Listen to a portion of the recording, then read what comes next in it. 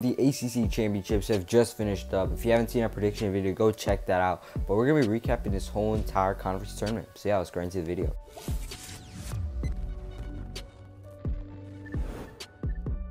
First off, at 125 pounds, we predicted Camacho and Latona would be here in the finals, and they both were. I had Latona coming out here with the win, the young freshman, and it was tied after the third period. Went into overtime just like their match when Virginia Tech won against NC State, but no one was able to score in the second victory period, so they went into tiebreakers where Latona was able to get a ride out in his 30 seconds. Ended up getting a 2-1 win after he got an escape to beat Jacob Camacho. Qualify for the NCAA Championships as well as win the ACC Championship. 133 pounds, Jared Trombley wrestled pretty good, but had a loss, I think, to Corbin Myers, and ended up taking fourth here. Louis Hayes of Virginia ended up beating Trombley 3-2 in the third place matchup, but in the finals, it was actually Corbin Myers of VTech going up against Mickey Filippi of Pittsburgh, who a lot of people thought would win this whole entire weight class. Ended up not working out that way, as Corbin Myers got a big upset, won here 3-1 over Mickey Filippi, about his 41 pounds. It was number 8 Tariq Wilson and number 9 Zach Sherman.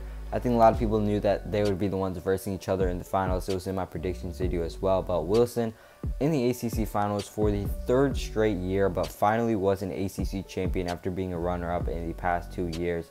No points in the first period, but after that, he got 7 points in the second, had a takedown and a few near fall points. Then he got a 10-1 major decision by the end of the match, as he got another takedown and then a riding time point to win his first ACC championship. Then at 149, in a crazy bout, Austin O'Connor, I think he was losing 8-0 to Bryce Andonian of Virginia Tech, but had a crazy comeback, ended up winning the match 10-8 after getting a bunch of takedowns. Pretty good comeback match. If you haven't watched it, I would really suggest you to look it up. It was a pretty crazy win for Austin O'Connor to repeat as an ACC champion. And at 157 pounds, it was number 2 Hayden Hidlay, who everybody thought would make the finals, going up against Justin McCoy of Virginia Tech, 16 ranked. Hidlay actually won this matchup and became a 4-timer for the ACC conference, becoming only the 4th wrestler to do it at NC State. Pretty crazy statistic, and Hidlay actually scored all 5 takedowns in the bout, scored on with 10 seconds left as well. It really helped him get team points, got a major decision 12-3 over McCoy.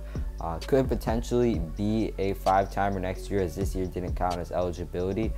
But yeah, it should be pretty interesting, and Hidlay wrestled really well. Could be a force to be reckoned with at the NCAA. 165, Micah Lewis was supposed to wrestle here, but he just came, got his bye, and then injury defaulted out of all his matches, probably due to that injury he got from Jake Wenzel when they wrestled. But Wenzel actually had a good tournament as well. He had a nice win, I think, over Thomas Bullard of NC State. Ended up beating Jake Keating of Virginia in the finals 4-0. Then at 174, it was number 8 ranked Daniel Bullard versus number 14 ranked Clay Lout. A rematch of last year's finals where Lout actually won.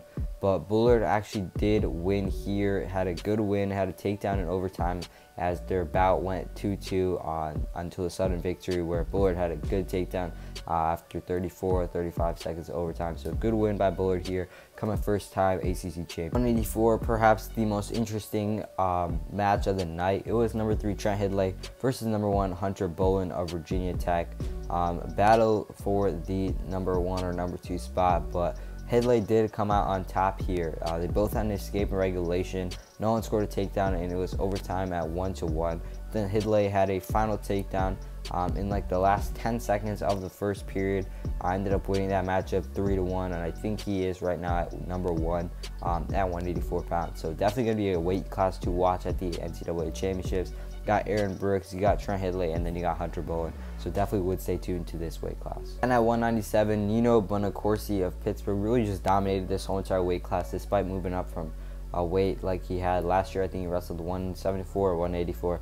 This year was moving up like 13, 14 pounds, but wrestled really well. Ended up beating Jay Aiello of Virginia in the finals 10-4, becoming ACC champion in this weight class. Then at heavyweight, usually these bouts are not interesting, to be honest. No offense to anybody who's a heavyweight, but I actually turned my TV off by the time we're at the heavyweight bout.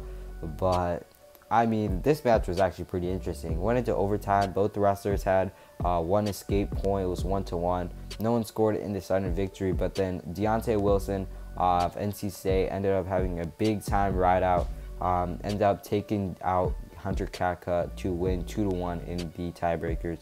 And the win at heavyweight for NC State. Yeah, let's wrap up our video for today. NC State did end up winning this tournament. I think they had like 80-something team points, while Virginia Tech had like 60. Tech definitely needed to have Mekhi Lewis to really make a run for this tournament, but both teams very, very good and are going to be very strong near the postseason in March. But yeah, it's going to wrap up our video for today. If you guys enjoyed, make sure you leave a like, comment down below, and stuff for more wrestling content like this. Peace.